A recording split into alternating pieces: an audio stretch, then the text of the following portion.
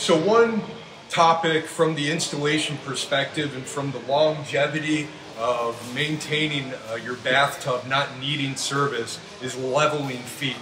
All of these bathtubs have threaded rods with feet on the bottom that we use to install your bathtub to make sure it's level in your unlevel house.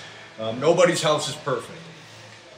Our bathtubs consistently have more quantity of leveling feet underneath them than our competitors.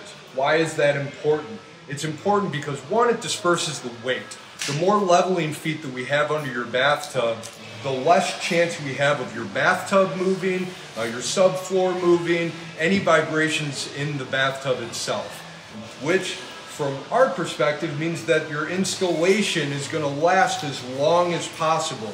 Silicone seams are not going to be breaking. Overall, your bathtub is much more stable the more feet that we have under the bathtub.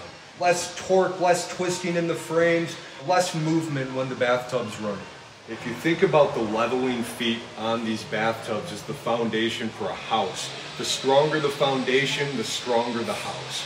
Most companies offer 4 leveling feet in the corners, some offer 6 right around the edge. At Ellis Bubbles, it's a simple innovation, but we have actually offered, we put center legs all the way down the middle of the bathtub. Depending on what model you select and how large the tub is, there'll be different variations and configurations of the leveling feet.